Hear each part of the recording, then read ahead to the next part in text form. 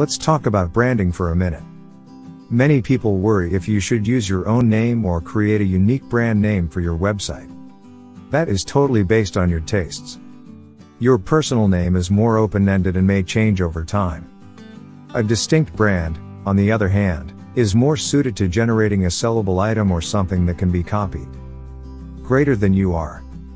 If you think you'll ever sell your blog or if it will grow to the point where you'll need more contributors, it's typically a good idea to create a separate brand.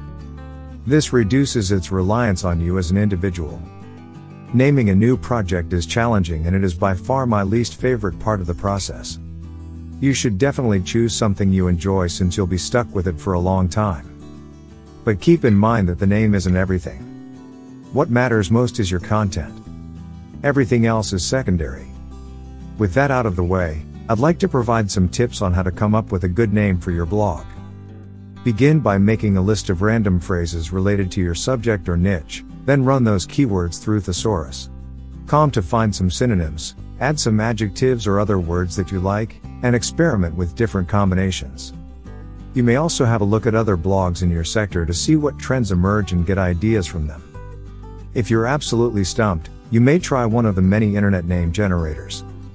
My favorite example is WordOrbcom, without a doubt. You simply enter a few parameters for the type of name you're looking for, and it will return a variety of results. By the way, your blog's name does not have to have any inherent importance. What was Twitter before Twitter, for example? What existed before Google?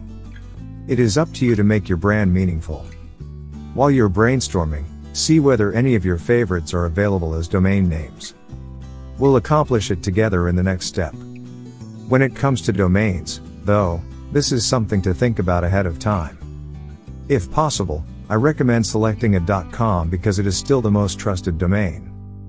But I'll add that the extension is now less significant than it has ever been.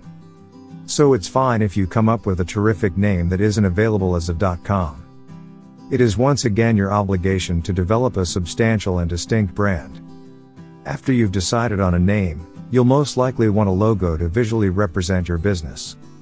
I generally create my own logos, but I've had great success with 99 Designs, a website where you can host a design contest and have hundreds of artists compete to create a winning logo for you for a few $100. You may also use design services such as Upwork and Fiverr, but watch out for low-quality designs and trademark infringement.